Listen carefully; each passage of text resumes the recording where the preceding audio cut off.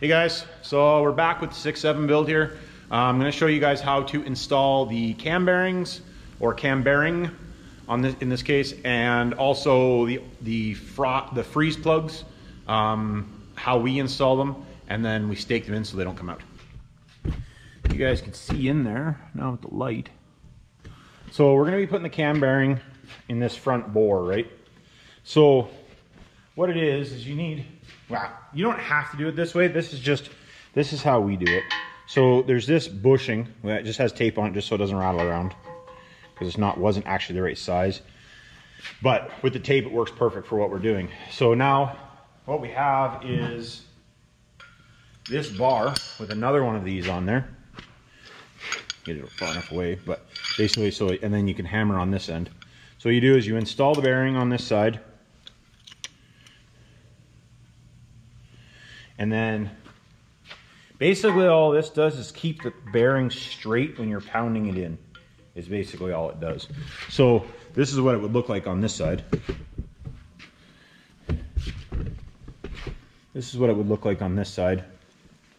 So only thing you do want to watch is, you can see the oil hole there.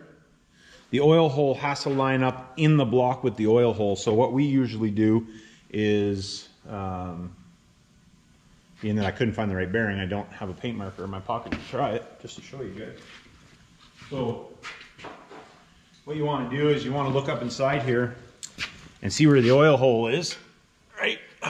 So your oil hole is right here. So what I do is you mark where your oil hole is for your bearing, and then you take this, and the oil hole is there too, right? So what I do is I put a line across it, and then a line on the front side, like that, so that you know where it's going. Obviously this bearing shouldn't pull off here, this isn't the right size, but the bearing itself, ID is the same size, I just didn't grab the right mandrel for it.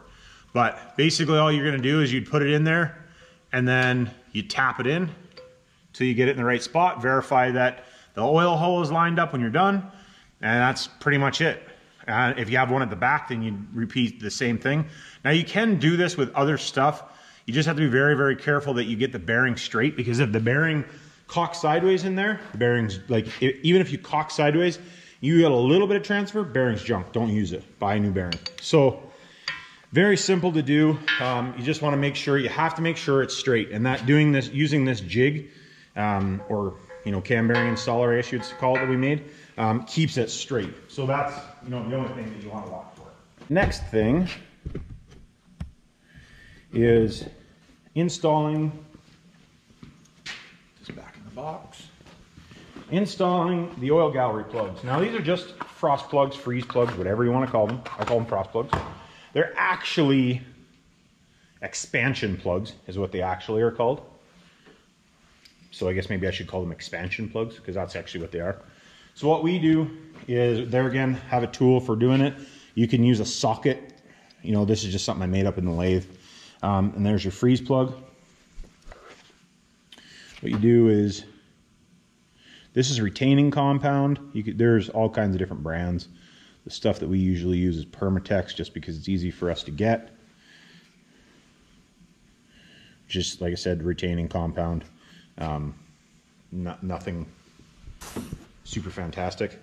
So what you want to do is you want to make sure that hole is clean inside, being that you just cleaned the block and you're installing this stuff. You want to make sure you install these, because otherwise you won't have any oil pressure.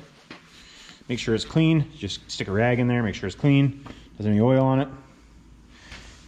There again, make sure you're straight, and then just tap it in. And you just want to go below the surface. You don't want to go in very far, because some of these blocks have a cross drill that you don't want to cover. So you want to be very careful with that. So, and then what we do afterwards on these ones is we stake them. And you don't have to put a huge stake there, but if you do that, they don't fall out. The retaining compound, I don't know if they would actually fall out or not, but basically it's just it's an extra insurance that the frost plug won't pop out of there, because the stake stops it from popping out.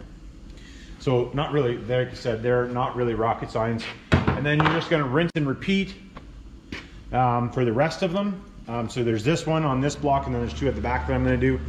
And then this same process for freeze plugs or frost plugs. If you're installing them, same idea. We use a retaining compound, red Loctite, that type of thing. You tap them in, make sure they're straight, and then we stake them. If we're doing them, we always stake them. And then, yeah, you're good to go as far as that goes.